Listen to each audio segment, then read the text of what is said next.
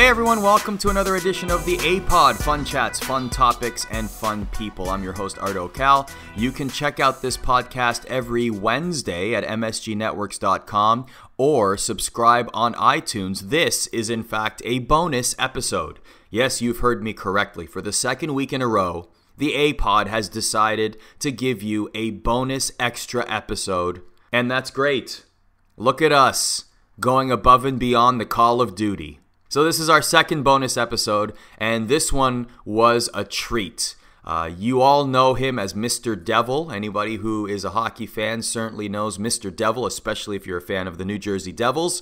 Current color commentator, but really heart and soul of the organization, dating back all the way to 1983. 3 Stanley Cups, speaking of 3, and really one of the great defenseman to wear that New Jersey Devils uniform, so much so that his number rightfully hangs in the rafters at Prudential Center. I'm talking about Ken Daneyko, Dano as we call him. This was a terrific interview, and I'm really excited for you guys to hear this one because the first thing that I thought of when we wrapped was Dano needs to write a book. I really hope that he writes an autobiography or a ghostwriter gets involved or he writes it himself. Whatever it is, I really hope that Dano releases a book on his life because he is an expert storyteller. And we get into a lot of great stuff. And actually, to be honest with you, I'll pull the curtain on this interview a little bit. I wasn't going to get into any of the trials and tribulations of his life. And he brought it up early himself in the interview. And I thought that was not only interesting, but also just shows you the type of character, type of man he is, to say, listen, people go through ups and downs in their lives and they shouldn't be ashamed of that. And people like him come out better off for it. And so it was really interesting to talk to him about his life, and we only scratched the surface. I said that in the interview as well, but we only scratched the surface on Dano's life. There was a lot that we couldn't get to just due to time restrictions. We recorded this before the last home game, and we all had a production meeting before or at 3 o'clock. So we had to wrap, but still, we got a lot of great stuff in this interview, and I guarantee you that we will have Dano back on the podcast because he just has way too many stories. It was fantastic. We didn't even get to any early stories in the career, and we do talk about winning the Stanley Cup in 2003, though, which was a really interesting conversation, and seeing his son sing the national anthem. That was also interesting to hear from his perspective as a proud papa doing color commentary and, standing for the anthem as one usually does. And this time it's his son singing, which is what a cool moment that is. So that interview's coming up in just a second. I do want to mention that the latest blog that is up online at msgnetworks.com, hashtag Arda's Words on a Blog, is 10 random facts about the Stanley Cup. The Stanley Cup trophy itself. So this includes typos and misspellings on the cup, food in the bowl, animals, obscure places in the world, a lot more.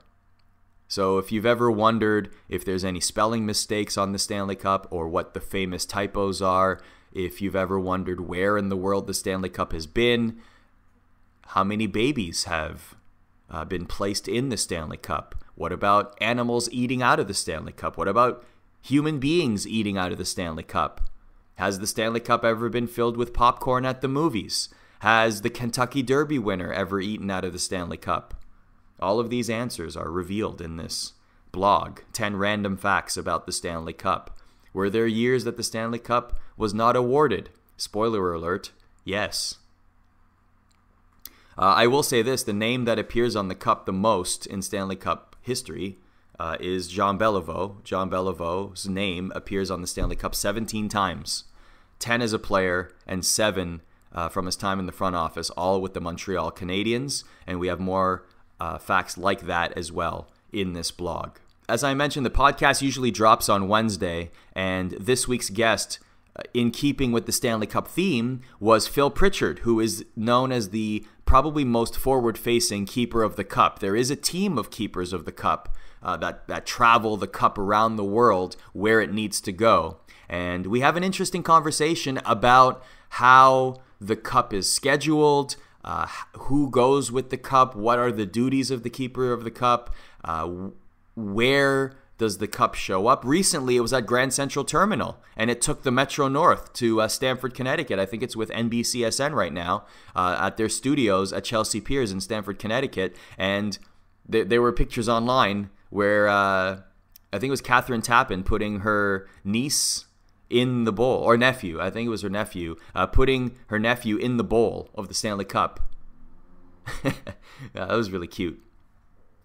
Baby was crying, unfortunately, but Catherine, who's one of the hosts at NBCSN, said, I'll be the coolest aunt for this picture in 20 years. That made me laugh when I saw that on social media.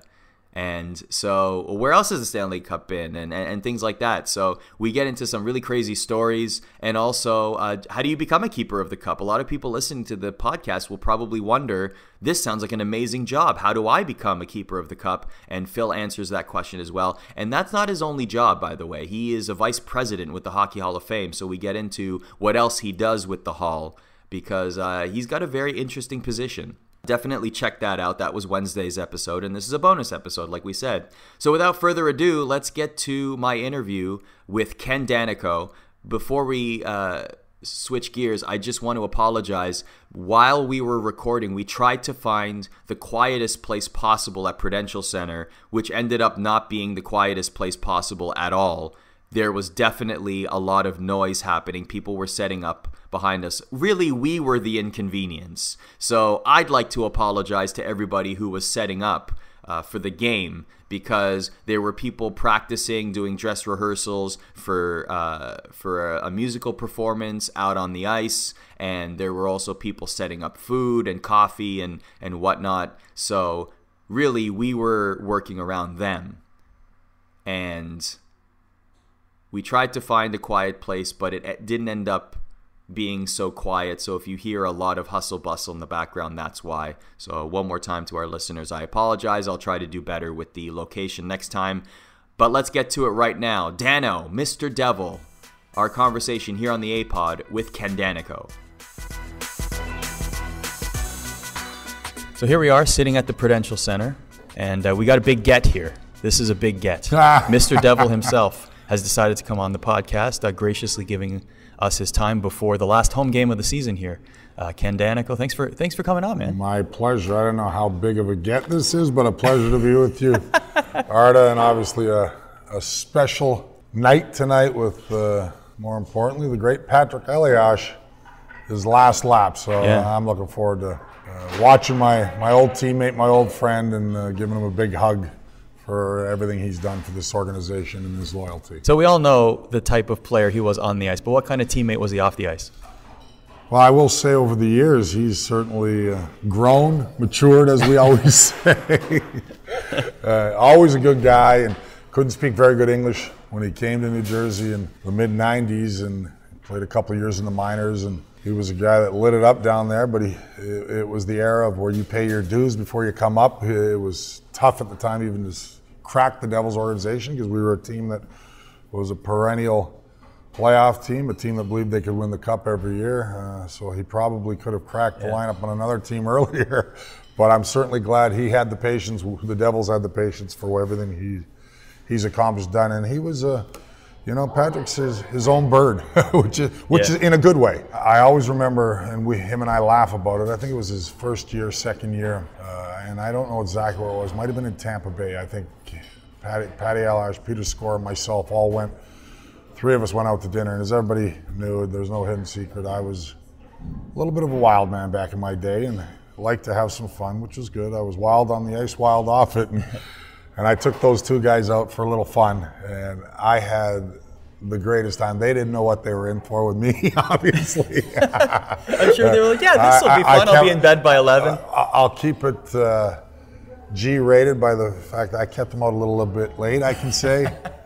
But I think it was something that opened their eyes, and they really had fun with it as well. And that's kind of how I got to know Patrik and Peter. And they had a little bit of broken English, and Patrik, was learning his way. But I could tell right away the importance he was going to be the team, and I wanted to make sure I embraced them. We all have different personalities. We're different type of guys along the way as far as lifestyles and the way we live and everything. Yeah. But I just want to mention to everyone, people are setting up around us. That's why you might hear some noises. Yeah. This is the quietest spot we could find at Prudential Center, and that's totally fine. We're impeding on them because they're getting their work done. But fast forwarding with Patty, and then to now being so eloquent when he speaks, and well thought out, and he's got a big heart, and besides being a great player. Is he? I can imagine that night, the next morning, there's a practice. He comes up to and he's like, "I can never do this again." Well, that's happened with a few of my teammates over the years. That's terrific. Like I said, I got to keep some things in the vault, but I could tell you more stories with other guys, and I'm saving that, whether it's for a book or a documentary. Yeah, exactly. But you know what? You'd write a hell of a book. Yeah, and there was a thought process along the way. I had an outline, everything else, but kind of got put on hold because if I ever do it or did something like that, I'd want to tell all. There's some stuff that even on my kids and everybody know my whole, because I wear my emotion on my sleeve. There was a lot of certainly ups, there was some downs, there was some craziness. So I have to feel brave enough to tell it all. For me, it can't be just half-hearted. You know what I mean? Do you envision a time where you could put pen to paper? Would you write it yourself? How would that process go? You know what? I like I said, I had an outline with a pretty prominent sports writer, and then we kind of put it on the burner because they were worried about. I don't want not to get into too detail. I think it would do great around here, but they were worried about Canada because I haven't really spent much time in Canada, and they've got all their Toronto Maple Leafs and Montreal Canadiens books and oversaturated. So maybe it was just the timing. But I want to make, if I did a book, it would be more, mine's not just about, like everybody does hockey books. Don't get me wrong, I'll do the 3 Stanley Cups and the fun and the craziness and my personality, but I would want it to be a life book because I've gone through some tough times. I've battled through a lot of those, and some of them documented, but it was a little deeper than some people probably understand, which I would put in the book. You know what I mean? So who knows? Maybe. Well, I'm hoping. I would love to read that book. I'm hoping so. Putting that in the universe. I've come full circle and still here 33 years later with the Devils, which means everything to me. Even going back to Patty, that meant a lot to me amongst all my rambunctiousness, shall we say. And I know Lou, whoever was here at the time, even before Lou, they loved that rambunctiousness on the ice. They had to curtail me a little bit off sometimes, but the ice part, that was me. That was my personality. Gregarious, full of personality, and that's why I've been here 33 years and why I certainly was able to play, fortunate enough to play for the Devils as long as I did without, it's a miracle to me, but without being traded, or I had a lot of wrist slaps along the way for sure.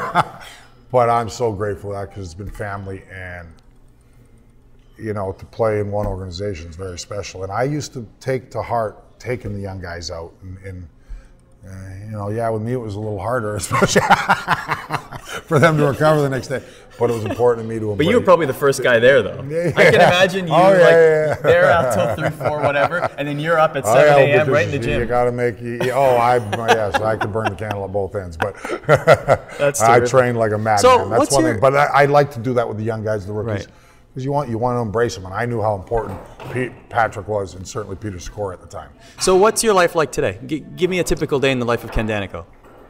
It's pretty, like people will say, full circle, it's probably relatively boring, which is a good thing for me. But it's still fun. I mean, if I tell you this, it stays between you and I, because I was known as a tough guy and a pretty intense person, and it's all about my dogs now. How many dogs do you have? I have 2 dogs, and they're my kids. What are their names? Puck and Stanley, of course. Puck, of course it would be. Stanley, of course it would Stanley be. Cup. What kind of dogs are they? I have a Westie and a Golden Doodle. One's 3, one's 4, or 4.5 now. Puck, yeah. So I can't wait to get home to see him. So that's where my life has gone, and certainly my wife. Margaret, we've only been married for 3 years, so it's getting on them. Yes, I like my people know, and if I'm going to be honest, I like my cigars, so I do go. I've got a group of businessmen, buddies, from truckers to lawyers to doctors that I go to a cigar club in Summit, New Jersey, and we have our cigars and we play dominoes, and because I'm still as competitive as hell. so those are the things I do, and I really look forward to it. We do it every Monday night. We watch sports. We engage. It's a nice place. So those things to me, like I cherish those nights now for me because that's my wife gives me a lot of leeway when I want it, but I like to go home to my dogs, to her, and I have two great, wonderful kids who, one lives in New York going to school, one's a senior in high school that, I get to, not to get too sappy or sincere, but, I understand now they need me, even at 18 and 22. And, I've really been able to be there for them. I always was there for them. I wasn't a guy that was too absent, but mentally I'm there for them. They can come to me for anything, and I love that. And I embrace it and take it on because, your kids mean everything to you. I would think most parents would think that, but I'm glad that I'm able to be there for them. So that's kind of the three little things, whether it's my dogs, my cigar shop, where it's my time, but going to see my daughter, going having lunch in the city, making sure she's doing good, and my son who's sang the anthem here. I was going to ask about that, got an aspiring acting, singing career. And take me into that scene. So it's Rangers, Devils, sold out, like really important game, and your son is singing the national anthem. So that must have been a proud papa moment. Well, absolutely. And my daughter and Shane, my daughter Taylor, both, they sang the anthem together 4 years ago. So my daughter can sing really well too.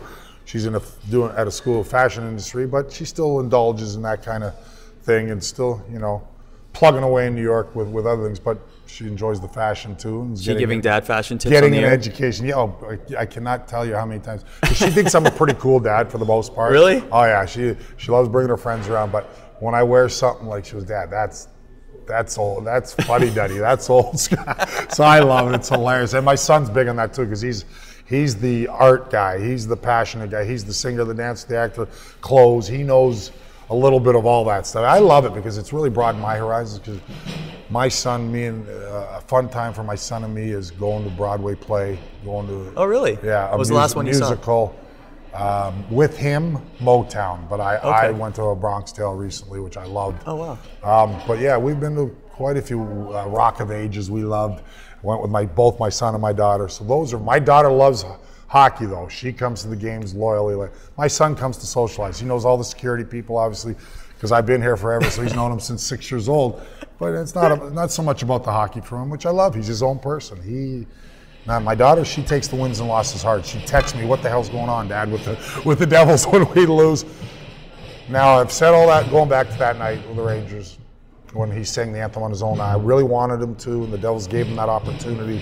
They knew he could sing and everything, but great experience for him. I wanted him to get that experience. He's got no problem singing in front of 17,000 people. He loves it. We did sound check at like 5 o'clock. He did, and I'm in the background because, being that doting parent concerned, and he had some glitches, like I heard. And I know nothing about singing, by the way, so I just support him. And everybody that tells me around me that knows more about it says, he's got some ability, whether it's acting, singing, he's got that presence. But I'm telling him, Shane, is that how you're singing? It wasn't very good. I didn't say it wasn't very good. I didn't want to make him nervous. I said, He goes, Dad, he says, it's not game time, just like you when you played the game. He says, I'm finding my pitch. So is that Shane behind us right now? No, there's singing going on right now. It's like, what's going on? He said, I'm finding my pitch. So I went, okay. And I thought he did a terrific job. I was thrilled, thought he was fantastic. And better than I could have imagined. I just didn't want him to feel bad about his performance or not. Something went wrong, even though we all make mistakes. Yeah. But I thought it went really well, and it was a great experience. A lot of people really gave him a lot of praise, and I was happy for him. Did your kids ever play hockey? Did you put them into hockey programs? My son played a little bit when he was, not a whole lot. He just didn't. Hockey's a sport you take to it. It's not a niche sport. You love it or you don't. You're passionate about it or you're not. He wasn't. He played more baseball and soccer. Okay. Liked it a little bit more, basketball even. So all the sports. My daughter, now she's more me. Even though she's got the fashion thing and the great voice, which I have a terrible voice, one tone, baritone, but broadcast voice, I guess you'd say. Yeah, right. But can't sing worth a lick. but she's intense like her dad. She's a sports fanatic. She played hockey for a couple years, and I'll tell you a great story with that. I was a little old school. Okay. As far as, do I really want my daughter playing hockey? And I'm being honest about it. Now I love women's hockey, kids hockey, little girls playing, because it's grown our sport tremendously, and they're great at it, and they love it. But back then, my daughter, I'm talking, when she started playing 14 years ago, when she was 8 years old, she wanted to play. And I'm like, I'm a little old school. Do I really want my daughter to play? It's a physical sport. I'm thinking more along those lines. But signed her up, she played, she took figure skating already, so she was a good skater. Played 2 years. Now I'm getting into it. Now I'm near the end of my career. I'd go to every Sunday game because we didn't play all that much on Sundays. And she was one of the better players. I retired in 2003. She'd played her, I think, her third year. And like, she's good, I'm really liking it. I'm wanting her to pursue it. She's a great skater. Yeah. She goes, Dad, comes up to me in the summer, thought I'd be all hurt. In August, I'm going, we're ready for the season, September, sign me up, and on what team you're gonna be on and all that stuff. She goes, I'm retiring. This is an 11-year-old girl telling me she's retiring, and I gave her a big, she did it strictly to see what her dad was doing and to feel what he does. She liked it, don't get me wrong, and she was really gifted. She was good and could skate like the wind, and so that's why. Was she like her dad, stay-at-home defenseman, or no? No, not at all. She was, she was playing defense, but she'd always be up the ice. I loved it, and I was really into it now. But when she retired, I said, because I always believed kids follow their dreams, their passion. But now I finally go, geez, I like her playing, and she was good, so I like that. But she was like strictly, I knew it. I just saw exactly what it was about. She was just seeing what her dad did. She liked it, but didn't have tremendous interest. Played sports growing, all the rest as she was growing up, yeah. But she just didn't want to play on on an ice hockey team anymore.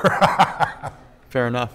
That's really cool that they're pursuing their passions. It's really nice to hear that. One in fashion, the other in singing. That's great. And I don't take for granted. A lot of parents I see in the sports live vicariously through the kids, or push them, or even former teammates of mine or athletes that really jam it down their kid's throat. And I'm not saying everybody has their own way, and God bless them. Yeah. But I was so opposite. I always feel if you push somebody, you can guide them. I can give them a little poke. Even with my son, that's what I tell him. But he didn't like it. I was like, no problem. Right. You whatever you like, I'll support that. And I love it because he's broadened my horizons. He's taught me some things about the arts. Yeah. and more the singing. And I loved watching him grow up doing plays since 7 years old, whether it was school plays, community plays, different things he's done along the way. He was on a Kids Bop when he was 12 years old, got a paid gig, so that was we've got his first check framed. He got paid for, I'm sure you've heard of the Kids Bop. He did Kids Bop 22. He was on it, went for an audition and got it. This is back when he was 12. So we're hoping, now he's 18. He's got a ways to go, but now he wants to go for the big time. But that was pretty cool at 12 years old for him. I was proud of him. Right. It was pretty neat. He did a recording in the city, and so that's what he's pursuing. He loves it. I support him. But now I tell him, the only thing I can give you, Shane, is work ethic, heart. That's what I had here. I didn't have the most talent. I was a key part of the team in my area, what I do, and that was the intensity. That was physicality. That was, bringing passion, heart, and I hated to lose. And you need more guys like that that hate to lose. And if you don't have enough of them, you're not going to win a Stanley Cup. And I'm a believer of that because every team's got good players. Right. I knew my role, understood it, but I said, Shane, that's we're entertainers. I was an entertainer, but mine's about winning. Yours is about, a lot of kids or a lot of people want to do what you want to do. And yes, you've got some talent, but there's so many people with talent. But you got to have the passion to want it more. That's the only thing I can lend him on his path and his journey and support him. I want to ask some career questions. Some things that actually I'm really curious about. I thought of you at trade deadline this year because obviously you spent your entire career with one team. And I actually wondered whether or not you ever got close to being traded in your career. Did that ever come up? I don't think you hear as much about it as the rumors. You hear a couple of rumors, and I'll tell you one, but I think it probably more closer to it than I might even imagine. I probably could get it out of Lou because I was with him a long time. Yeah. I don't know how truthful he'd be to me, but I think he might. I really haven't asked him. You know, did you ever, was there a point where you were going to trade me? Was it close? And I assume yes is the answer at times, and I'm very fortunate, grateful I wasn't. So it never came to you, like there was never in the papers in 1989-90, one of those years, and it was just rumors, you know, how they start throwing out. Was unaware of it. Lou never came to me, but the paper. So this was the media? The media, it was right away. Okay. Ken Daneyko's close to being traded to the Calgary Flames. So what did you think when you read that? Like you hadn't heard this from the team at all. You the first time you're hearing of it is in the newspaper. Yeah, and that's so weird. That's how you would discover something like that. And it was saying close. So now they might have gotten it from the Flames because I know Calgary was interested in me. Okay. Lou may have been engaging it, or Lou may have said, "No way, we're not trading him." I have no idea. So you know how it might have come from one side, not the other. And Lou he kept things close to the vest, as you know. But I read it right in the paper. I was, how was I? I was shaken up. If we forget, we're all sensitive. We're all, especially back then. I would handle it a lot better now because I know a lot more. Yeah. In my retirement, my old age, but you understand a lot of things better. And I know it was a business, blah blah blah. As we always use that terminology. But I was, you know, still relatively young. I wanted to be here, and I've said it many times. And it meant something to me. I was loyal to this team. They've been loyal to me. I wanted to be part of the solution, part of turning it around. We were finally getting better. We'd finally made the playoffs in '88, and it was about a year and a half later in that range that I hear I might be traded. So yeah, I wasn't happy about it. Why New Jersey? Like, why the Devils? Was it just because it was their first team and you fell in love with it? Like, why did you decide that you would stay here for your entire career? If they had you, which they did. Like I said, I got lucky, fortunate too, because it doesn't happen too often. Especially Wayne Gretzky been traded. Anybody can be, obviously. Usually star guys, maybe you see it happen to more often. I knew what I was, my role, and I was fortunate that they thought enough of me to think I was always a piece of the puzzle. And that's all I was realistic. I knew what I was and what I brought to the team.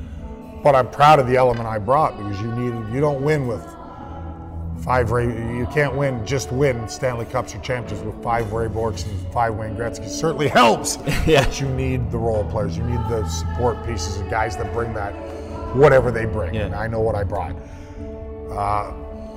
I didn't know where New Jersey was when I was drafted here. It was 1982. I got the call in June. I've said it many times, Arda. It's been documented. I've done it in speeches, but since we're on your podcast, I'll say quickly. There's a draft every summer, as we know, every league. 1982, June. I was cautiously optimistic on being drafted. Not ranked in the first round whatsoever. There was only 21 teams at the time. Where are you playing at the time? WHL? I played WHL. I was out in Seattle. Okay. So I'd played in Spokane. We folded. Ended up going to Seattle. Seattle Breakers at the time. Now they're still in the league, but as the Thunderbirds. Okay. So it's June, the end of June, wherever the draft was. The draft was in Montreal. No cell phones, obviously. I don't get flown to the draft. You know, agents only did that for first rounders. I wasn't ranked to go in first rounders back then. Now everybody goes and they fly everybody because it's such a bigger business. But so where were you? You got to save the bucks. I was in Edmonton, Alberta, where I grew up. That's where I grew up. My mom were you born there as well? Born in Windsor, Ontario, but I always say Edmonton because that's really where I grew up. Okay. So Edmonton's really my home. When did you move? How old were you when you moved? 7 years old. 7 years old? 7. Okay. I just turned cool. 7. So Edmonton. Who did you support when you grew up? Toronto Maple Leafs. You were a Leafs fan? Yeah, because the Oilers weren't here yet. When I got the Oilers, the WHA days, when the World Hockey Association came in, I was a huge Oiler fan. Okay. And then even a little bit, when they became the Oilers, that's when I was being drafted. They came in '79, I liked them, and I was very friendly if you want to get into it. Mark Messier became a dear friend of mine and helped me in my career and what it was going to take to be a pro and all those things. Very cool. So I was around all those Stanley Cup teams. When I was 18, 19, I'd already been drafted. So going back to my draft day, 18 years old, think I'm going to go 3rd round maybe, that's the grumblings, but I'm cautiously optimistic but nervous. My mom gets me out of bed like 8, the draft starts at 10 in Montreal, it's 8 in Edmonton, time change. She calls me, I'm groggy, I went out with my brother for a couple of pops, nervous, the night before. So I'm tired a little bit, and my mom goes, take this call, Kenny. It's like 8:40. And they did the draft a little quicker than nowadays, but she goes, just come down, take this. I go, Mom, it's one of my friends playing a prank. It's too early. I looked at the clock, you know.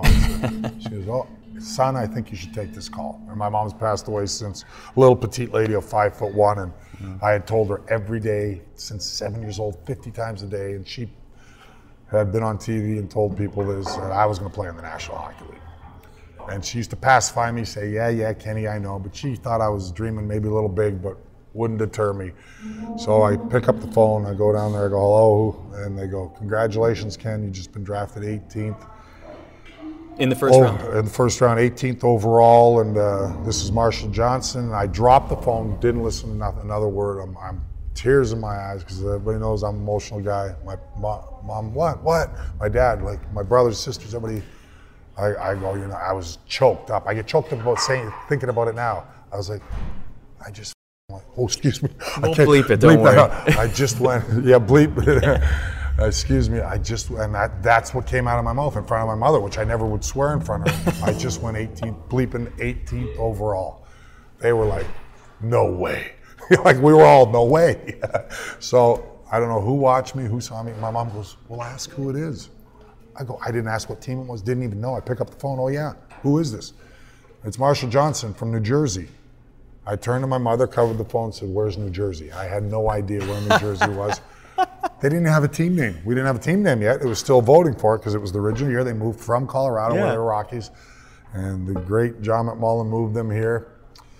And so you get drafted to this unnamed New Jersey NHL franchise. Team, and I didn't know where it was. I knew it was near this big city in New York. I had no idea, but I would have ran the 3,000 miles to get my opportunity. I was happy. Edmonton Oilers picked 21st. And I'd heard they weren't taking me because I wasn't ranked there, but everybody thought, you want to go to your home team? I'm going, are you kidding me? They're stacked. I don't want to go to a team that it's going to take me a lot longer to have an opportunity. New Jersey wasn't a very good team. I thought I'd get a good opportunity, because they were coming from Colorado, and they were in disarray, and so I was elated. It didn't matter where it was. I was elated. Came Jersey, and that was my heart and soul of wanting to play in the National Hockey League. This was the team going to give me my chance. Long story short, great training camp as an 18-year-old. Even kept me a couple weeks, didn't play me in a regular season game. But like most at 18th overall picks, back to juniors for one more year, had a real good year. Played my first game October 5th in Madison Square Garden. Wow. Sports. What a place to have your first game. Sports arena in the world, as they say, or the hockey. What were you like that? Take me into the locker room before that first game. What were your nerves like? I was a rocker. I was intense. I was boisterous. Even at 19, not quite as like I was maybe 5 years into my career. I respected the veterans, but I was just an intense guy. So I couldn't feel my feet. I remember going out warm up. I tightened my skates way too tight because I was just so fired up, and I had to go back and dress them. My feet were numb. So after warm up, I loosened them up a little, because you want to get everything perfect. Your first game, my sticks, I kept shaving my sticks a little lower, did the different lie, and making sure it was the right height. And skates were too loose, too tight. I tightened them up about 5-6 times. Couldn't get it right, I'm just trying to be perfect. And then I said, stop it. Just go out and play, man. You done it your whole life. This is your dream. Don't get all these outside thoughts and things to distract you. Go play. Get out there and play. And had a blast. We lost, I think, 7-3. Picked up my first point, first game. Played physical, and I was like, my mom flew out. She didn't really want much to do with big city. She's a small town girl. Was a small town girl. My mom and dad came out. Brothers, sisters, sitting in the garden, and New York was a whole nother world to them, a whole nother animal, as it was to me, because I was only a 19-year-old kid, but been here already from training camp. And she goes, I don't care if he plays another game. He told me every damn day he was going to play in the National Hockey League. Worked out well. I went on to play 1,283 more, and I don't think she anticipated that. So take me back. So the early years, right? It must have been a double stab then when Wayne Gretzky said those comments about New Jersey, right? Like the Mickey Mouse organization. Like a guy from Edmonton where you grew up, he's a legend there, the dynasty team, and then he's calling your team a Mickey Mouse. What did you feel like? You know what? I was really a kid then. I was 19. I didn't play that game. I broke my leg, so I was actually in the stands when when the outcome might have been different then. we might have lost 12-4 or whatever it was. No, having said that, I didn't make a huge deal of it. We weren't very good. We knew it, but it was more of a blessing in disguise, because I think from some of the young players' standpoints, then Johnny Mack came in, 83 was drafted, even though he played a little bit, then went back to junior. Kirk Muller after, Brendan Shanahan, the Craig Willanons, all us young, Joe Sorella was already there, Pat Verbeek, all went on to have great careers. We took it to heart. We were going, yeah, we might be, because we are. It was really, and we had the veterans. It must have been harder on the Dave Lewis's and Al Bridgmans. They'd had great careers already, Phil Russell's, but they knew where they were at, and it was about them tutelaging us young guys, and us young guys believed we were going to be something someday. We all wanted to stay on this team, wanted to prove that we're going to be, we'll show you, we'll be contenders one day. And that's when we did the first 5-6 years with a group of us young guys. We were all like, the Brat Pack was me, Johnny Mack, Kirk Muller, Pat Verbeek, and Joe Sorella. The 5 of us always hung together on and off the ice. And we were tight-knit. And that's why when 1988 rolled around and we went 7-0-1 just to get in the playoffs, our last 8, and had to win in overtime, and Johnny Mack's heroic goal. That was our coming out party. That was our turning point, saying, see, we told you, we're going to stick together, we believe in this team, and we're going to be part of the solution. Now, we went on to win, it took 7 more years to win the Cup, a lot of different faces, because you got to trade great players to get good players, so the Mullers and Shanahans were gone, and that's when the Stevens came in, and the Broders and the Riches, because he was traded for Kirk at the time. So, those guys were a huge part of it. It was all, and they went on to have their great careers, but they were assets at the time, and Lou molded the team. But that 88 team was so special because we knew that was kind of our group, that Bruce Driver as well. We're our group that we'll show you. We're going to be something, and we became something. And that was important to us, and it was here in New Jersey. And that's, to me, New Jersey was everything. The Devils were my team. They gave me a chance to play. I couldn't have thought of playing anywhere else. Today there's a lot of business agents, things going on in the background. That's why my agent didn't fly me to the draft, because he didn't think I was going in the first round. I fired him the next year. Swear to God. Although we laughed about it, and I was on. It was Bill Waters. I was on. He's doing radio. Bill. Him and I was on with him a couple years ago. I says, Bill, I got rid of you, right, at the time? He goes, oh, I know. He says, because you didn't think I was going in the first round. He goes, no, I didn't. And I said, either did I, Bill. We laughed about it. But I still fired you. True story. Because I said, you didn't show any faith in me. So how dare you? I didn't believe I was going there either. There's a lot. There's a lot online about your playing years. I don't want to talk too much about your playing years, but I do want to hear about 2003. Because, like you said, you've had your ups and downs, professional and personal life, but now here you are, okay, your very last game in the NHL, you're holding the Stanley Cup. I mean, that's a very rare occurrence. There's only a couple of people that have really had that sort of storybook ending. So take me into that moment where it all comes to a head and it ends on a high like that. Well, I'll start with, first off, I'm a pretty lucky guy, and I appreciate a lot more even as the years go along. I didn't absorb it as much. I did with the fans and knew it was going to be my last game and the whole 9 yards, and yes, the winning and going out on top. I mean, I couldn't have dreamed of that. It was a dream scenario. It was a dream ending for me.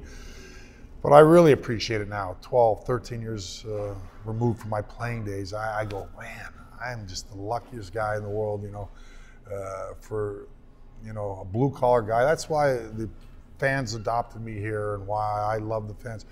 I consider it a blue-collar state. That's the player I was. Mm-hmm. Heart and soul guy that would stick up for the colors. Fans appreciated that, and that's why I feel I'm blessed to have such a great rapport like any superstar would, and I do. And I'm grateful for that, and I own that, because I say that in a humble way, because I love that, because they could relate to me. And I hung out with them, even as a player, that was me. I was out there with the people. But, that series. When did you know that was going to be your last year? Well, I'll tell you, I knew my role had diminished a little bit, and I played 69 games that year, sat out some. I hadn't missed a playoff game in my history of the Devils, and that was 60-something straight, 162 straight, I don't know the exact number. And then Pat Burns comes to me, which everybody knows, the late Pat Burns, and God rest his soul, because I'm grateful to him now. We didn't see eye to eye always, but it was, because I was a competitor, intense, but I understood, and Lou had taken me aside that I may not play every game in the playoffs. Played the first 12, and so that made, things going good. Played the first 12, and we were beating the Boston Bruins 3-0. They're sitting me out game 4. Now I'm a little angry because we just came off a shutout. So I'm going to break my streak like this. Not that it was, but I hadn't missed a playoff game. So yeah, you take some pride in that. Pat took me aside. I didn't like the way he handled it, so it got ugly. And they knew that was me. It got ugly, but then I took a step back. I just wanted to win, wanted to be part of it. Lou helped me with that, my emotional side of it. And I said, we got to get everybody in, and I'm part of it. I played the first 12. So then we lose. Then I go back in game 5 and we win. And it wasn't because me, but it was karma. You can take some credit. You can take some credit, sure. So this is your podcast. It was karma, and the writers let Pat know about it. And he didn't like that because he was an intense guy. Love it. Okay. But fast forwarding, and I missed. Now I'm in and out. Now it's okay. I've already missed my game, even though it was a battle at the time. Me and Pat went at it a little bit. And then I played games 6 and 7 against Ottawa, who I thought was the best team in the league. They were awesome. They just had such a deep team. And we had them down 3-1. They came back 3-3, game 7 in Ottawa. And I played. Who was on that team? Was it like Alfredson? Was it Lehman net? Chara? Alfredson, a young host. They were stacked. Okay. So I play that game. We win game 7. Jeff Friesen scores a huge goal late, going to the Stanley Cup Finals against the Ducks. So I'm in 6 and 7 against Ottawa, who I thought was best team. And all of a sudden I get told, game 1, you're not playing into the Stanley Cup Finals. Oh, I'm devastated, But now it's the point where I go, I just want to win. It's just, I'm part of it. I'll get in the series, don't worry. But I couldn't understand it. I didn't, you know what I mean? Why I just played 6. I'm good enough to play against Ottawa, the best team in the league, in 6 and 7 East Conference Finals, but I can't go in now. And I knew I was 39 years old, 40 years old.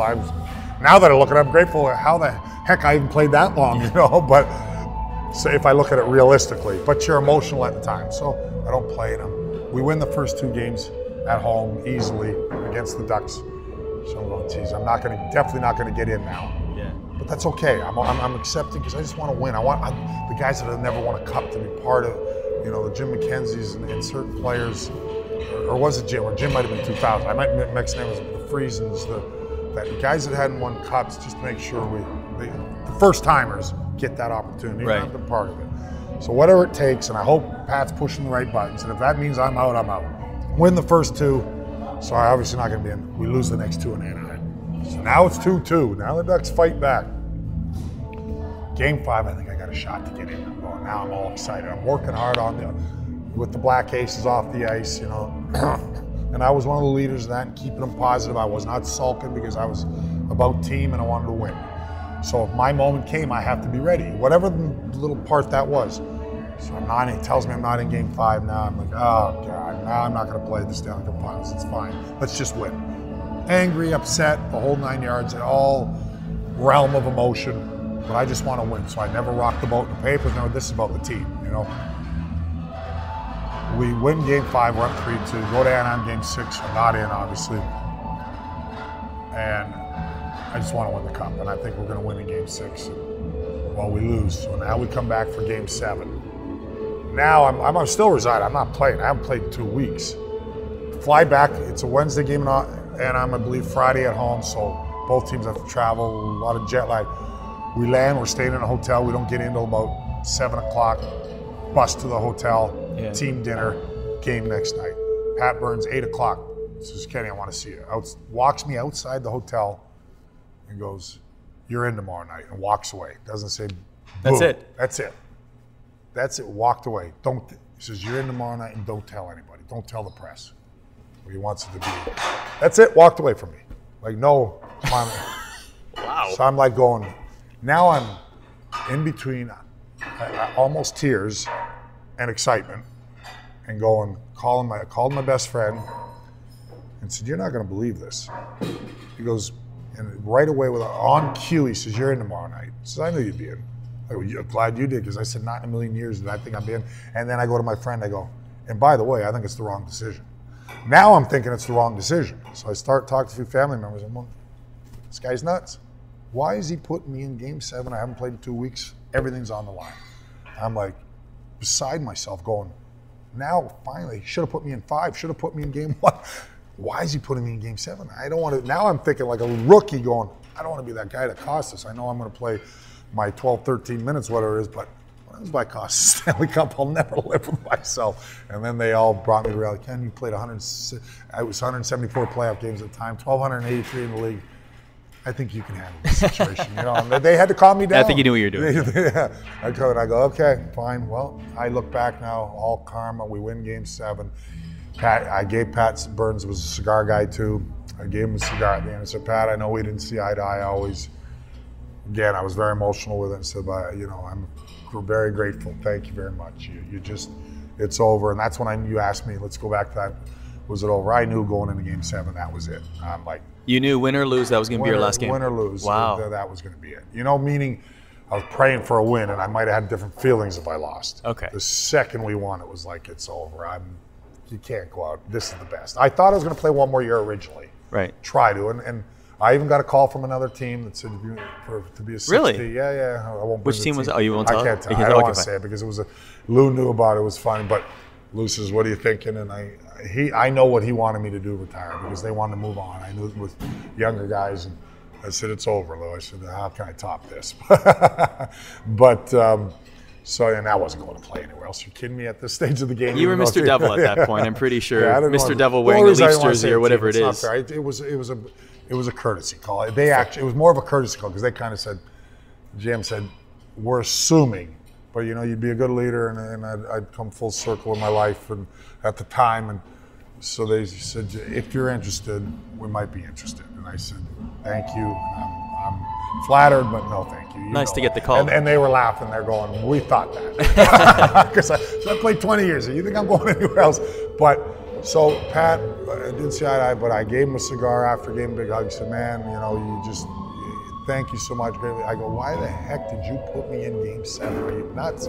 He goes, he says, I felt that we needed a spark with the fans, the crowd, the sixth man. Our great Devil says that I've talked about earlier in the podcast here about how the relationship I had with him. He says, I knew they'd be fired up to see you in the lineup. I thought that would energize. He says, all those little pieces add up. And so it's about the coaches pushing the right button, and it made sense. The fans went crazy when they announced I wasn't scratched, and they went crazy on my first shift. He put me out there on the last shift, and that's when I knew it's over. We're up 3-0. The game was pretty sealed. I dropped my stick. I was the last shift was like a minute, and I looked like I was a kid that didn't even know how to skate. I dropped my stick. I was kind of swimming around the net, throwing puck. I was just so, everything was going through my mind. My career's over, going out on top, and so special. And Pat put me in Game 7, which I was so grateful for. Just storybook ending. It was perfect. I know he had talked to Scott Stevens, the captain at the time, before he put me in too, and said, what do you think, Scott? Is this a good call here? And Scott said he was all for it. He says, yeah, the fans, he's going to bring emotion. Don't worry, he's played enough games. He'll handle that part too, playing the game. Wow. But it was about giving the team a boost. And Pat, because I had asked him, I was serious, and I had no idea why he was putting me in. I said, Pat, I was very angry at you. You know it. I yelled at we had our battles. But I said, now I didn't think it was the right decision. Wow. He laughed. We laughed about it and said, well, that's Kenny. It worked out well. It worked out well. And the rest is history, and it was a great ending. There's so many stories to talk about with you, but what I want to end on in this podcast is your life post-hockey. So after 2003, obviously you're a broadcaster. Now you're a color analyst, but just take me through that path from when you stopped playing hockey to you're now a color analyst with the Devils. Yeah, well, I'd hoped or felt I would stay in the organization in some capacity, having been here so long. And certainly Lou took me aside and said, what do you want to do? And did that happen over the summer? Did you? Yeah, it was right away. I mean, he said, look, what do you want to do? And I'd already done a little nurturing for broadcasting, meaning WFN had given me some opportunities. I'd go on air. I did a couple shows even with Ed Coleman. I was a sports junkie, so sometimes it wasn't even hockey, which I loved. And then I started doing a little bit with Sports Channel, which eventually became MSG. It was dabbling and doing a lot of community stuff for the Devils and a lot of corporate functions when they'd ask me to go. You know what I mean? So they were taking care of me, but still working with the team. But I started dabbling into the broadcast, and then officially 2006, only 3 years after, where I really became full-time in the broadcast. But I was doing the 4 games in between periods and post-game, like Johnny Mac kind of Did thing. you ever have a desire, like, did you ever envision yourself after your playing days to be a broadcaster? Was that something in the back of your mind? I'd been a lot of the writers who I had a good rapport with, and ups and downs too, but a good rapport for the most part, and they were very kind and fair to me. And a lot of them said, you know, you're win, lose, draw, you're always out there, you know, answering questions for us. You speak well, you're well thought out. And said, I told them, I'm not the most articulate, but I'm passionate. He says, that would make a good broadcaster. Have you ever thought about going? Some of them were telling me about broadcasting. I said, no, I haven't really thought about it, but that kind of opened my eyes a little, and I listened. It got the wheels churning, you know, to say, well, maybe that'd be something good for me. I enjoyed talking hockey, I was, like I said, gregarious on and off the ice, so probably a good spot for me, and that's when I did it. And we had a good run with a Hockey Night Live show for 8-9 years, which I really enjoyed and got my feet wet. But really, the turning point in your broadcast career was your appearance on the MSG Hockey Show. Exactly. Live at Prudential. When it all started, but it really the pivotal point to skyrocket. I love it. Well, that's more. I like to be fun, like kind of this podcast where we're able to elaborate a little bit more. I want to eventually maybe do one of these hockey things with a bunch of old tough guys or old players or teammates and opposite guys I played against that we had battles with, where we can have no holds bar kind of hour show conversation. That would be fun, because then we can really get a little serious. Doesn't matter what comes out of our mouth, but that's would be the best stuff to me. You know what I mean? So but yes, I did like the show. And then when Chico left, you know, the opportunity was the color guy.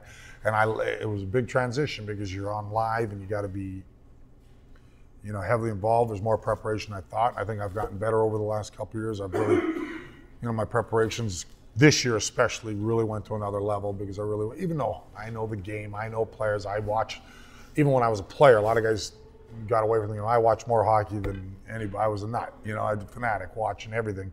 But I learned from our producers, from Roland, from guys what it takes to really, it takes work, you know. But then now I'm talking hockey, something I love, and my team, which I love. So that transition has been good. I've enjoyed it, and I still do a lot of other things for the Devils organization, which I love. I'm kind of, don't want to say jack of all trades, master none. I want to say you know, they use me a lot, and I like that. You know, whether it's at a corporate meeting to speak, whether it's with the fans, whether it's in the community. So I do a lot of different things. You go into boardrooms sometimes? They'll bring you into like CEOs around the table? And they just... I imagine they love that. I want to say I'm there just for my good looks. But I don't. You're there for the stories, Dan. But it's just like some of the stories we tell you, I share with them. They like it, and hopefully it engages like all the business side of the Devils and the people that know a lot more than me from that aspect. I try to help close the deal sometimes, and by being me. That's right. You know, and if it does help minuscule at times, it's great, because the Devils are in my heart. As Tom McVie, one of my old-time coaches who I loved, who I started with Devils, also was in the minors after I broke my leg for a little bit. And he was my coach there, coached me in my first 12 games before I broke my leg as a 19-year-old. And then came to my retirement in 2006. He's late 70s now, Tommy, still scouting for the Bruins, and every time I see him, but 2006 when my number was retired, he told the Star Ledger, he says, heck, I was one of those, should my number really be retired? You know, I know all the years, but I'm not a star. Like, I was realistic. And Tommy goes, heck, you got to retire his number. He's got this deep, gravelly voice. He says, he's got a devil tattooed to his heart, like the devil logo. And you know what? It was funny at the time, but it meant a whole lot to me, because he was damn right. And I still feel that way today, and that's the way I am. I'm loyal. They've been good to me. My Devils are my everything. They're my second family. So, and when Tommy said that, an old-time coach says, I've never seen a guy, when he said the Devil logo was tattooed to the heart, he says, I've never seen a guy care more for an organization.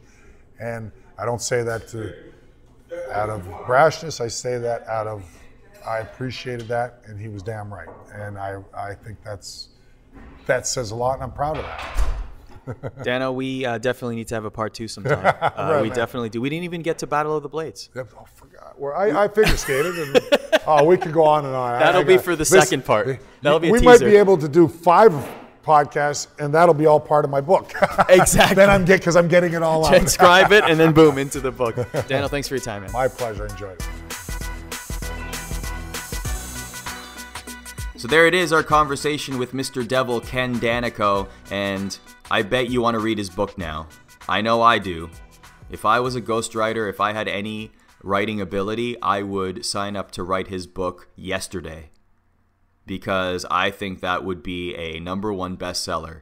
Just the way that he tells stories and the stories he has to tell, oh boy, that would be one heck of a book to read. And probably one of the better athlete biographies that has been released. So I hope somebody gets on this. If you're a writer, if anybody's a writer, please just tweet Dano. Just say, hey, I'm a ghostwriter or I'm a writer. I'll gladly get involved with your autobiography or your biography. I just want this to happen. I really do. I really want this to happen for Dano, because I think it would be a credit to the sports world to have his story, his full story out there. So we will get him on the podcast again. There will be a part 2 sometime down the line. Just a couple of reminders, 10 random facts about the Stanley Cup. That is my latest Arda's Words on the blog. You can find that at msgnetworks.com. Wednesday's guest, this podcast usually drops on Wednesday. It was Phil Pritchard, who is a vice president with the Hockey Hall of Fame and the most famous keeper of the cup. He has a lot of stories regarding the Stanley Cup trophy and its travels. You can listen to that podcast on iTunes or msgnetworks.com. And yeah, catch us again on Wednesday. We'll have another guest here on the A-Pod, and be sure to enjoy the playoffs. Enjoy the playoffs. It's Stanley Cup playoffs, everyone. And that's the best, because in my humble opinion, hockey playoffs, the NHL playoffs, are the best kind of sports.